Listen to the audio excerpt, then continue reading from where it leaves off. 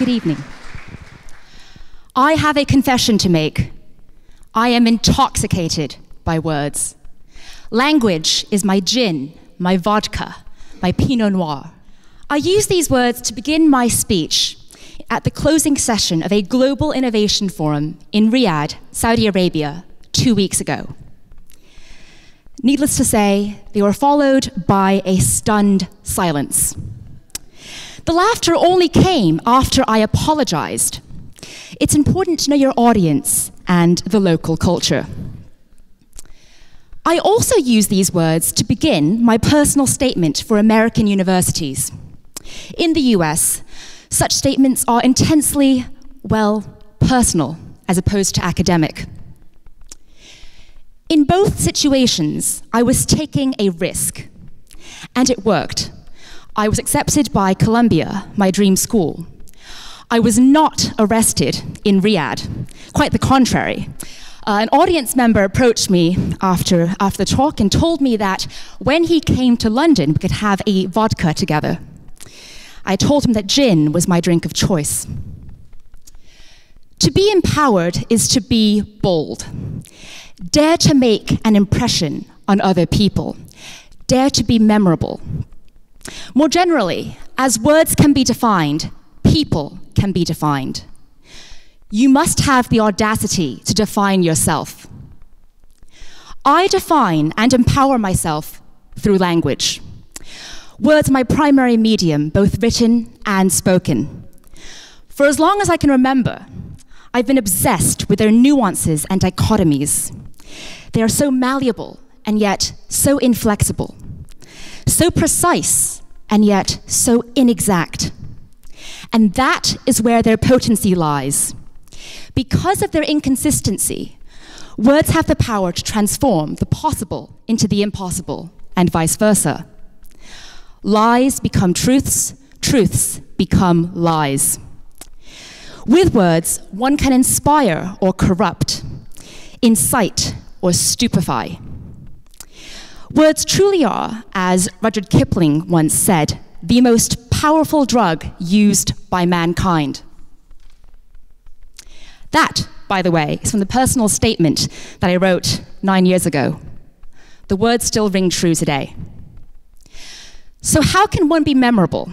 How can one be empowered through language? Empowerment equals connection. And connecting and resonating with your audience essentially boils down to two things. The first is clarity, of voice as well as of concept.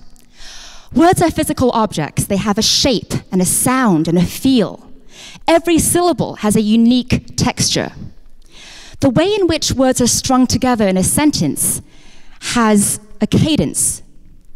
Pay attention to intonation and emphasis. To the pauses in between, give your words time to breathe. Pay attention to dynamics, crescendos and diminuendos. Delivering a speech is just like singing a cappella without accompaniment. Relish every semiquaver. Clarity of concept results from distilling your message to the bare essentials. Do not embellish unless you're being ironic. Do not add words for the sake of adding words. Simplify to the greatest possible extent.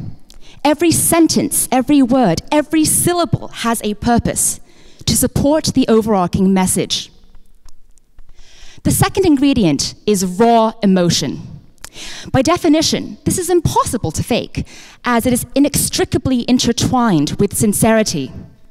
You have to believe and fully invest yourself in every word that you utter. Be authentic and passionate and vulnerable. 99% of what we say is bullshit. And there is indeed a place for that. But by definition, bullshit prevents connection. People respond to authenticity, passion, and vulnerability. One of the most incandescent things in the world is when you recognize yourself in someone else's words, or when your words reflect the thoughts of your audience. Connection equals empowerment for both the speaker and the listener. It's the definition of a win-win situation. Emotion and clarity help explain the political victories of 2016, why Trump won, why Vote Leave won. The underlying parallel between these victories is not social or political, but rather how they combined language and empowerment. Both campaigns empowered individuals through language. Let's take back control. It's time to make America great again. Both campaigns are classic case studies of resonance and rhetoric. Let me now take a bit of time to reflect on Brexit, as that is what Sung-hee initially asked me to do. I've been studying the EU referendum through the lens of social media, to be more specific, through Twitter hashtags. Hashtags represent the intersection of language and empowerment. They define our political and social rhetoric. They mobilize people, both online and offline. They've become synonymous with campaigns. Because anyone can create a hashtag and no one has control, hashtags allow ordinary citizens to shape local and global conversations. It is no coincidence that both Trump and Vote Leave campaigners dominated social media through resonant hashtags. For the first time, mainstream media was not in control of what could be said. It lost its gatekeeping potential. What frustrates me the most about Brexit is not the result, but rather the categorization, the labeling of members of the opposition, and the underlying assumptions that these labels signify. Assumptions perpetuated and escalated by silos of thought and echo chambers.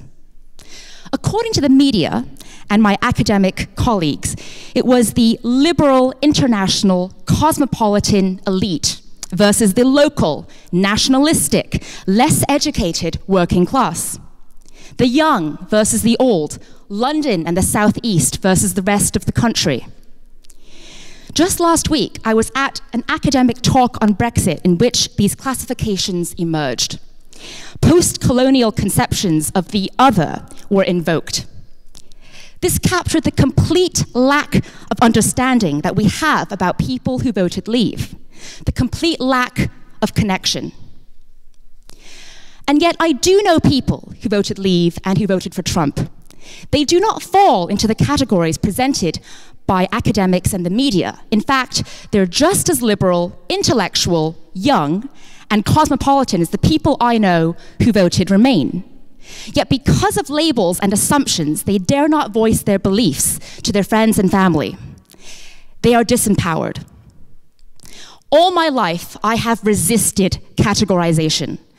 I am caught between the US and the UK, academia and industry, fact and fiction, life and art. And I would not have it any other way. I like confusing people with my transatlantic accent. My only constant is travel.